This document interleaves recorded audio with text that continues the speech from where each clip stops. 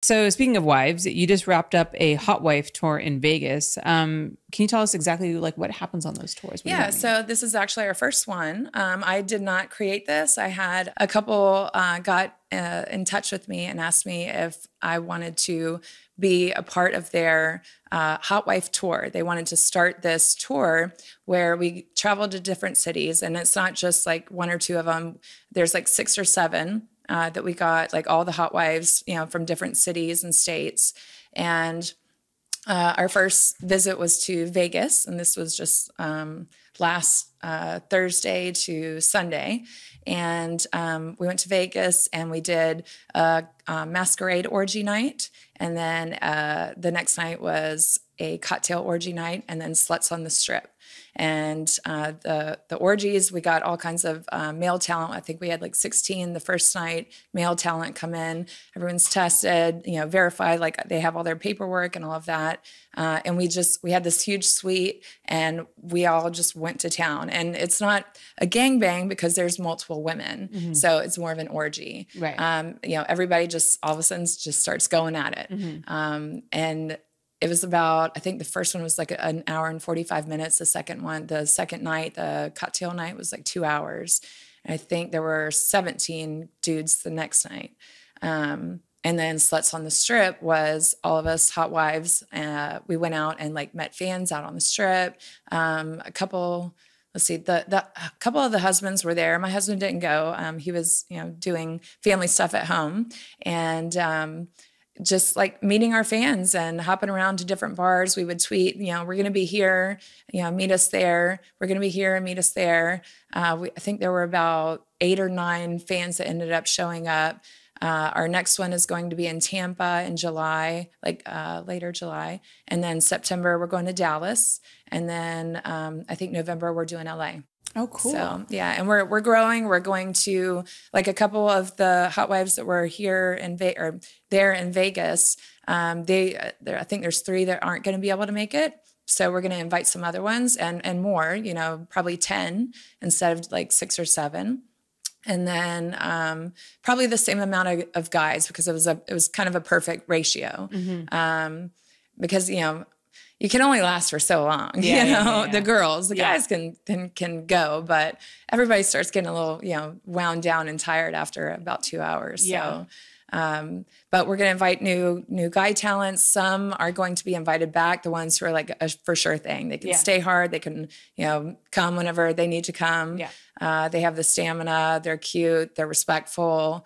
And you don't have to be a big name. You don't have to be, an actual, you know, you can just be starting out in the business. Mm-hmm. You can't just be like a stranger off the street, you know, because, you know, everybody's safety is number one mm-hmm. priority. So, so we're going to build from there, and it's called a tour. So we're just going to keep on going every couple of months. That's really cool. Yeah. So the Sluts on the Strip mm-hmm. night, when you go and meet fans, just so like, the fans are just going out to meet you guys and like hang out, right? Like they're not getting any like sexual. So me and Riley Ann, we took home one guy because he had his STI paperwork, TTS paperwork. Okay. And so he was a fan. He was a fan. He went to TTS. He was cool. Which, by the way, is a industry-specific testing facility. So if he went to TTS, that means that like he had some insight into the industry. Right. He has some insight. He actually had an OnlyFans or has an OnlyFans tag. He just has never put anything on there. Okay. So he had done his research. Like he knows what to do. Right. And he was cool. He was calm. He wasn't, you know, aggressive or pushing for anything. He fit the bill. Right. And me and Riley took him home to the hotel. Had a lot of fun with him. We made a film. It'll be up on our OnlyFans, all 3 of ours. So it's not that anyone is it's not that everyone is included. If you're a fan, you literally have to do all of the right things. Mm-hmm. And from this podcast, they will now know what to do. Yeah. They have to be respectful, number one, and they cannot be pushy. Yeah. And they have to just remain calm and cool, you know, and, you know, don't smell, please. Like, please take a shower before. Mm-hmm. and, have your TTS testing, have your COVID testing. Don't ask. Let them ask you. I don't know if, any of the other girls did, but me and Riley did. So, and I've done fan fucks before.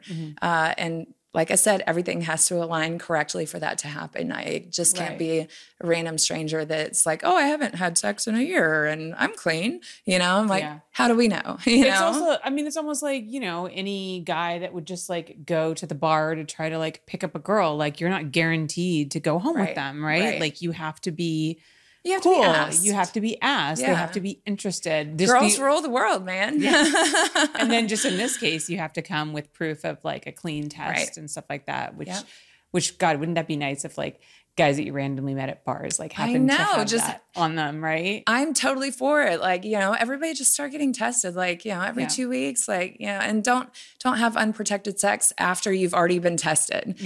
That's just simple, like knowledge,